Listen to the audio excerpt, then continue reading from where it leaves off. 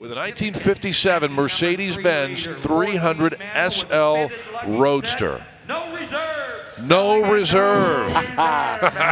Scott, top of the show, I mentioned perhaps some of the most, if not the most expensive vehicles ever to sell at Mecum, no reserve. And we're beginning with one of those contenders right now. This is the it car from the 1950s in the sport car world. Mercedes-Benz absolutely reset the bar with their race-inspired, high-performance Grand Touring car, available both in the Gullwing Coupe and the Roadster configuration. A lot of technology beneath that skin, but the heart and soul is a very impressive 3-liter fuel-injected inline 6-cylinder engine that's offset. It's laid down for low hood clearance. 4-speed manual transmission.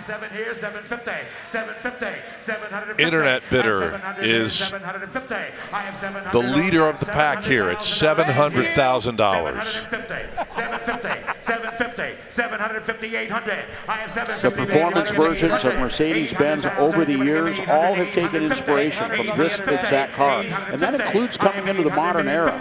The little styling clues on this car are so significant that Mercedes-Benz honors them to this day.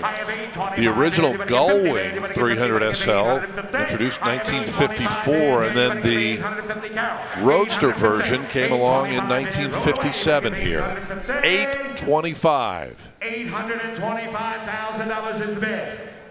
$850,000 for it. Anybody else? 825, 850. Will the internet jump back in? Sold.